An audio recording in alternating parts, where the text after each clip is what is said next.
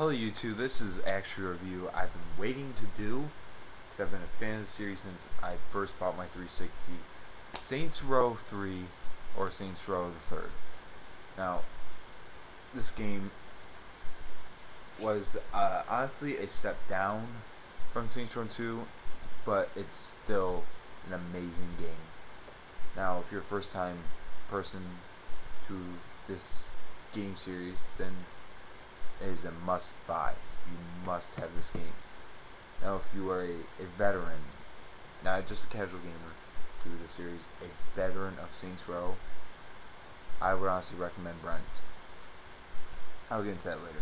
First, if you're just a new person walking into Xbox 360 or even the series Saints Row, pick this game up, then pick up the second, because even though the story might be off to you, the gameplay won't. The gameplay was, in a way, for me, a step down. One, they said it was bigger, but it just didn't feel big. The Steelport did not feel big at all. Many of the things in this game, I know I'm going to compare a lot to Saints Row 2. I don't know if everyone's going to like that, but that's what we're going to have to do. Say you're driving around Saints Row 2, you will memorize that map really fast because so many of it is unique. Saints Row 3, no. It just becomes a lot of pointless buildings and you just driving by them, and yeah, that was very disappointing. The scenery did not impress me whatsoever. That kind of made me very upset. But we're going from new guys. The game is very fun.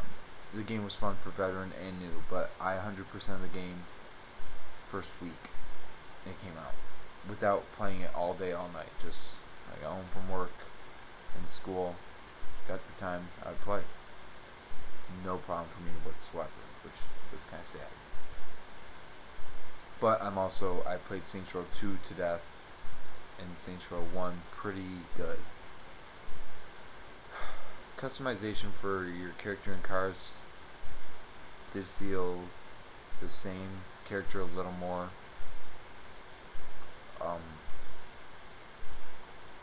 The radio, the music, the sound, all good.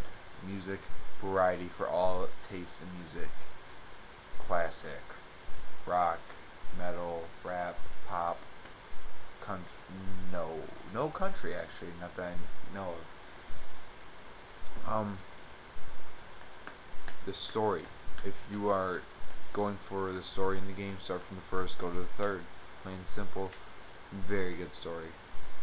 Even if you're new to the third, you will still understand it.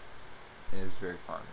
It's very humorous in this one. They take the comedy up a lot, and they just nailed it. It was one of the funniest games I've ever played, and funnest. I'm not going to completely diss on it.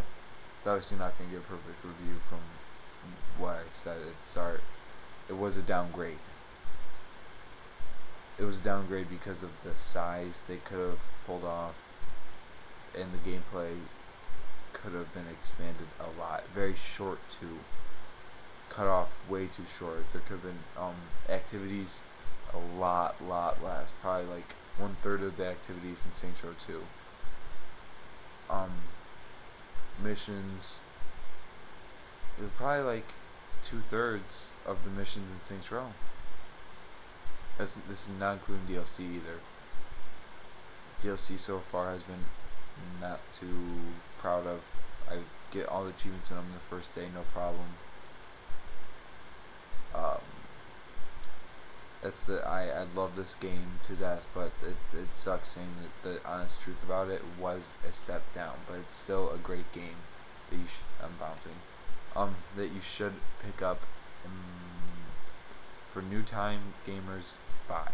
For veterans of the series, rent. For middle, it's at your discretion, because I'm giving this game a 4 out of 5. mainly because it was a step down from Saints Row 2, and they could have done a lot more with the activities and missions and size. Even not even size, but they could have. So try this game out, especially if you are new to the gaming world or Saints Row series. So please comment, rate, and subscribe, and give me ideas for games to review, because I'm going to run out eventually. Alright.